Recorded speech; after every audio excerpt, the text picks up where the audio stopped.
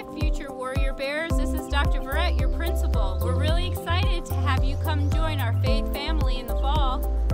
Hi, I'm Mrs. Gamble, the assistant principal, and welcome. Come on in anytime. Hello, let's start our tour. The main office is through those doors when you first walk in the building. There you will find the offices of our administrators and the secretaries. Let's head to the 6th grade hall.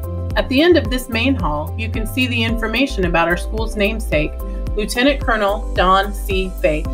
As a boy, he lived here at Fort Benning. The precepts learned during these school years guided him in the service of his country. You probably noticed the white bear as our mascot. We are proudly known as the Warrior Bears. We'll continue down this main hallway and we'll pass by the Information Center or library on the left and the school garden on the right. The environmental science class does a great job of planting and tending the garden in the spring and fall. There's the 6th grade hall just ahead on the right. You'll know you're getting close because the doorway was painted green. That's the color for 6th graders.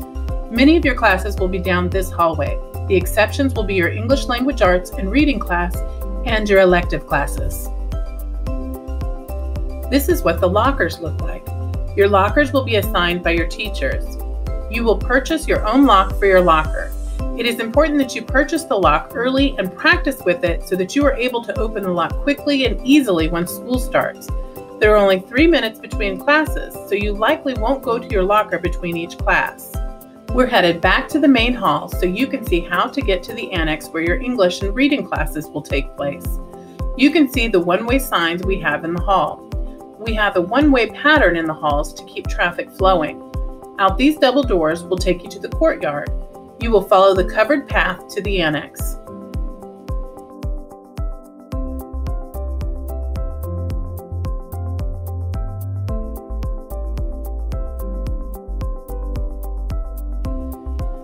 The ELA and reading classes are in the main part of this building.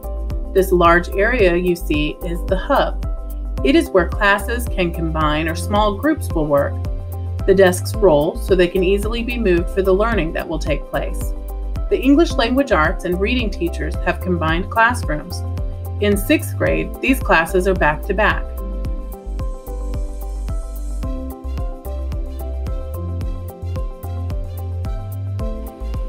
Here you can see the hub from the classroom.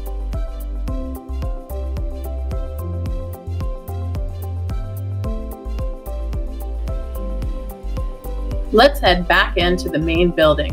Before we go in, take a look at our outdoor courtyard.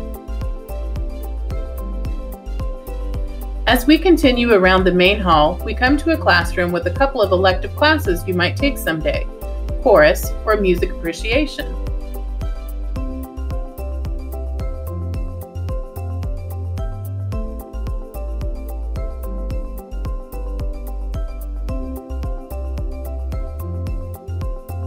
Right next door is the band room.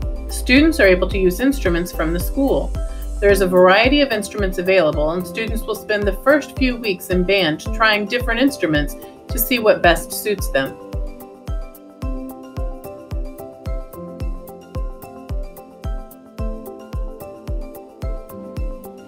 Let's keep going around the main hall. Here are the doors you will likely come in if you ride the bus in the mornings.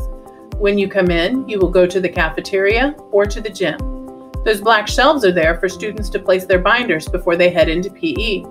Based on the amount of time we have for our classes, our students do not change for PE, just as you will not change after lunch when you go out for recess. So you will not need additional clothes. You will need to wear athletic shoes or bring some shoes to change into during class. Next is the cafeteria. We have 2 serving lines to keep things moving. Students will sit with their classes so you don't have to worry about finding someone to sit with on that first day as you make new friends. Students go out for recess in all climates. Please make sure that you are dressed appropriately for each day. Our weather is usually pretty mild, but it does get chilly in the winter. Tuesday is our early release day and is the only day of the week we don't go out. There's just not enough time for students to eat and go out before the bell rings because Tuesdays are a shortened day for teacher trainings. Our art classes are right next door to the cafeteria and down the yellow hall. This is some of the fantastic art our students have created. As we continue down the hall, we'll see the Information Center again. The Information Center is the library and is in the center of the school. We have thousands of print books for both fiction and nonfiction, and even more ebooks and audiobooks available for our students. There is a resource area where students and staff can find construction paper, markers, scissors, and lots of other materials to create.